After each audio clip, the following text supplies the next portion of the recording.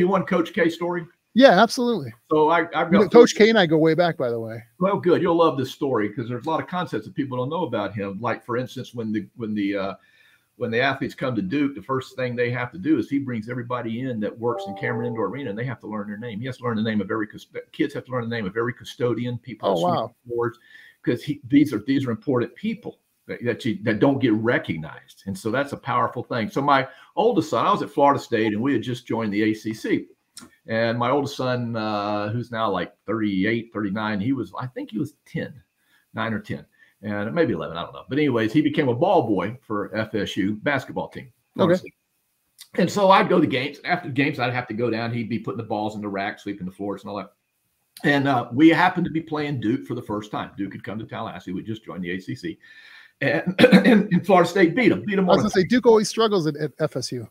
I know, exactly. We hit a 3-point. We hit a 3-point from the corner to win. It was a nationally televised game. Dick Vitale was there and the whole ESPN crew. And so I'm going down. I'm walking down. My son's kind of finishing up, and the Dick Vitale and somebody else had caught Coach K before he'd gone to the locker room, asking about the game or something. And so as I'm walking downstairs, I had to go down, where the floor is, out the doors. Coach K comes walking off the floor. Now, he hadn't been with the team yet.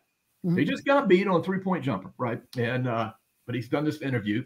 And as I'm walking by, I walk with my son, who's got a shirt that says FSU ball boy. And Coach K stops him and he goes, "So you were the ball boy today?" And he goes, "Yes, I was." He says, "I just want to tell you did a great job. I watched you. You did a great job." He goes, "What's your name?" And he goes, "Bo Duke." Bo is his nickname, but Duke obviously is my last name. And so Coach K goes, "Oh, well, you must be a big Duke fan." Of course, my little 11-year-old goes, "Oh, no, I'm a Florida State fan." Got his, garnet gold shirt on. And Coach K looks at me and he goes, "Are you his dad?" And I go, "Yes, I am." He goes, "Would you mind if you came in with your son? Would he like to meet the team?" Wow. So my son goes, "Yes." So we go in the locker room. They're sitting in a little U-shape. Now remember, they just got beat. Yeah. They just got beat. He's getting ready to chew them out. Talk about, I don't know, whatever he's going to do. He goes, "Guys, before I talk to you about the game, I want to introduce you to Bo Duke. Bo served you this game, all game. He was on one of the baskets, wiping the floor, putting the balls in and all that kind of stuff. I want you all to give him a big hand." They all gave him a big hand. He looked at him. He says, "Would you like to get an autograph from the team?" And of course, Bo goes, "Yes." And the SI guy hands them they got the picture of the team and they go around. Of course, it's Christian Laettner, Bobby Hurley, Grant. Wow. It was that group. Wow.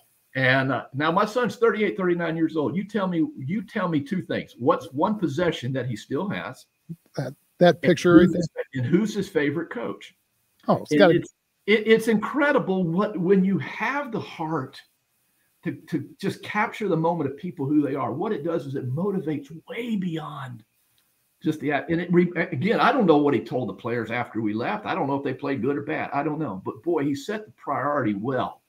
That, hey, we got beat, but people still were here working for you and serving you in what you did. It was a powerful moment.